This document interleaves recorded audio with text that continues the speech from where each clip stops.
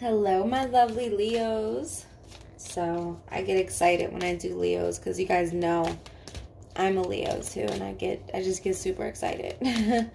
So let's step forward now. Divine Spirit, please step forward for the Leos and show me this week's divine message for the Leos. Receiving. How beautiful. Wow. Wow. I mean, I think that's self-explanatory, right, Leos? Like, how incredibly beautiful. Now, Divine Spirit, please step forward for the Leo's highest and greatest good. And please show me. Ooh, got a jump card, 4 of Wands. Interesting. You know, every time I see this card, I just instantly think attitude of gratitude. And when I think attitude of gratitude, I think manifestation. I think blessings. I think abundance, because that's always what it gets me. Very interesting, aka state of receiving.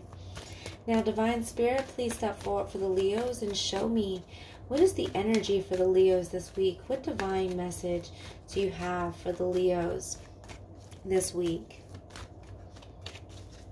Okay, let's see.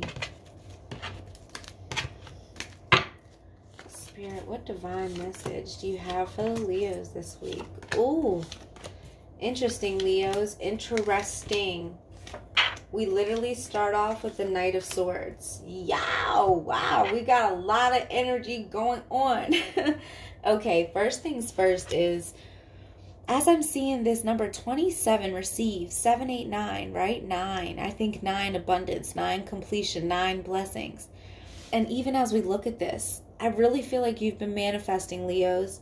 And it's interesting because even with the full moon in Virgo that just passed, I feel like for you, especially because Virgo is your second house, house of finances and money and material possessions, I feel like this one didn't hit you as hard. If anything, I feel like you were building yourself up, preparing for what is next.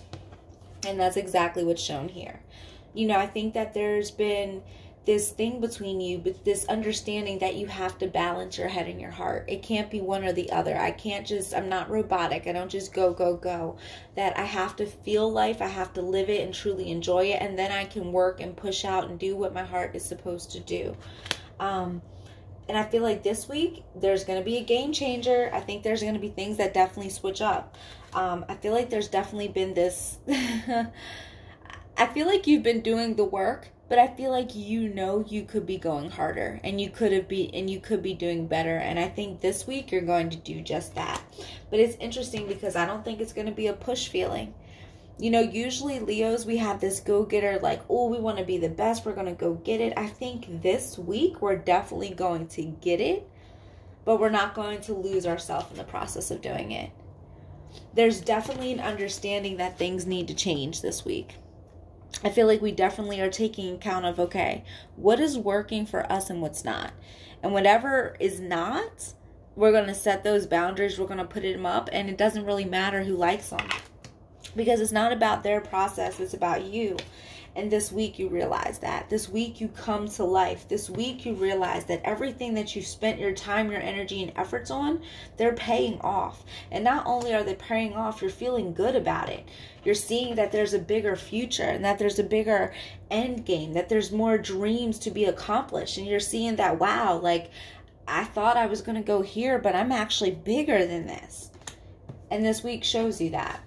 It's important to remember that you have nobody you're competing with other than yourself. The person you were yesterday, the person you were 5 hours before, you know, whatever. That's it.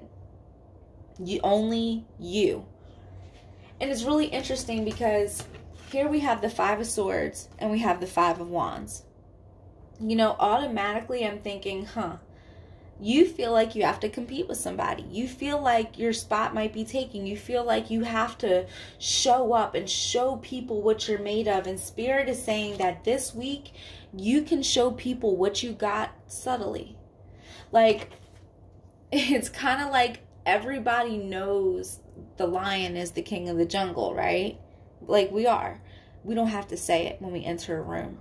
Let our presence speak for itself. And this week, you're going to realize that you can just, by you being you, And by you basking in your energy and your vibes and your essence and you being true to you and being consistent and just showing up in the places you want to show up, not where anyone else wants you to be, but wherever you want to be, it's going to pay off big time. Now, the one thing I will say is this week, you might start to realize who doesn't vibe with you and who doesn't belong with you and who doesn't, really match your tribe of people. And whatever doesn't work for you this week, you're going to be knocking it out of your way. And there's not going to be any sorries. There's not going to be any apologies. Because whatever aha moment comes in, whatever epiphany you have this week, that's like, I got to do things different. I'm going to switch it up because I'm not living like X, Y, and Z no more. Or I'm not accepting X, Y, and Z. That's it. Once you made up that thing in your mind, that truth for yourself, that's the truth. And no one is going to be able to come in and interfere with it anymore, not even yourself. You're not going to play these mind games with yourself. You've learned balance a long time ago, and now this is the week you're really applying it. I'm super excited for you because this is a week you're going to receive. I mean, your blessings are literally being answered. You're coming back to life with this energy. Literally, things are moving forward for you. This is so exciting. I look forward to this week myself. So yeah, many, many blessings. And I'll catch you guys next week. A lot to look forward to. Bye.